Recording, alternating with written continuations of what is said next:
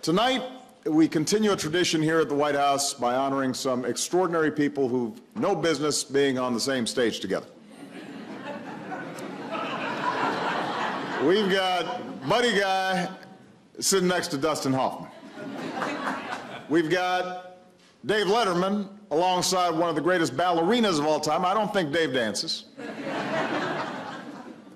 All three living members of Led Zeppelin in one place.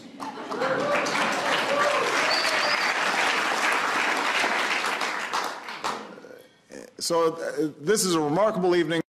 Tonight's honorees didn't just take up their crafts to make a living.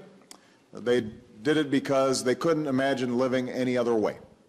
And that passion took each of them from humble beginnings to the pinnacle of their profession. And tonight, in the People's House, we have a chance to say thank you. Now, growing up as the son of a sharecropper in Louisiana, Buddy Guy made his first guitar out of wires from a window screen. That worked until his parents started wondering how all the mosquitoes were getting in. But Buddy was hooked, and a few years later, he bought a one-way ticket to Chicago to find his heroes, Muddy Waters and Howlin' Wolf. And pretty soon, he was broke, hungry, and ready to head home. And then one night outside a blues club, a man pulled up and handed Buddy a salami sandwich and said, "I'm Mud, and you ain't going nowhere." And that was the start of something special. And when The Graduate was originally written, the main character was supposed to be Robert Redford, a tall, blonde track star. And when Dustin Hoffman auditioned for the part, a crew member handed him a subway token on his way out saying, "Here, kid, you're going to need this."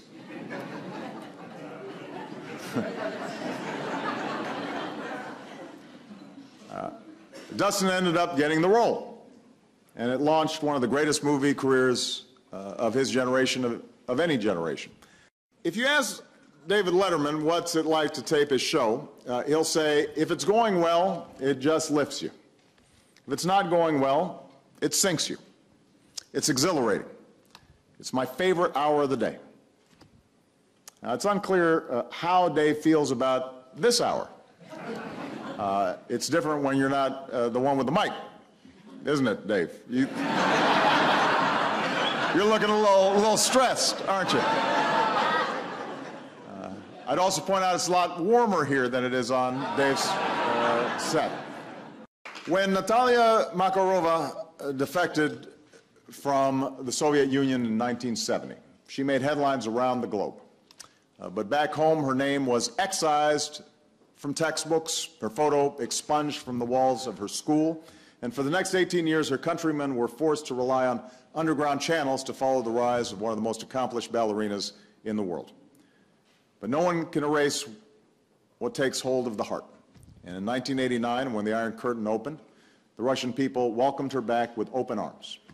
So when Jimmy Page, Robert Plant, John Paul Jones, and John Bonham burst on the musical scene in the late 1960s, the world never saw it coming.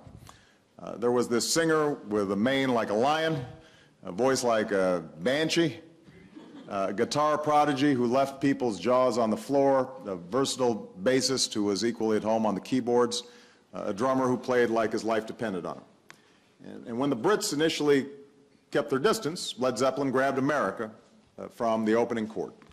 Each of us can remember a moment when the people on this stage touched our lives. Maybe they didn't lead us to become performers ourselves, but maybe they inspired us to see things in a new way, to hear things differently, to discover something within us, or to appreciate how much beauty there is in the world.